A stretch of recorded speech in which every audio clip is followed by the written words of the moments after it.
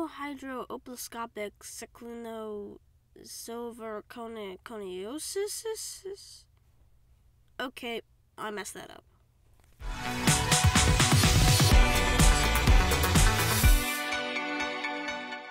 So what I was trying to say was pneumono-ultramicroscopic silvocanonicosis.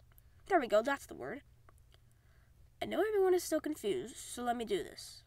This 45-character word is a type of lung disease caused when you breathe certain chemicals from a volcano. For medical reasons, the term was abbreviated to pneumonitis, which luckily I can say. This is one of the longest words in the dictionary, but I can help you say it as well. Repeat after me. Pneumono, ultra, microscopic, silico, volcano, coniosis. Now let's say it. Pneumono, ultra, microscopic, silvocanonicosis. Alright, share this video with your friends so that they can try saying it. Thank you for watching. I hope you liked the video. Goodbye.